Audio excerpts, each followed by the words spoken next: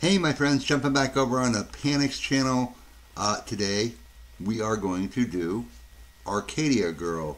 I am definitely not familiar with this song. However, we're going to check it out. And it's by Panic, so you know it's going to be awesome. So let's jump in.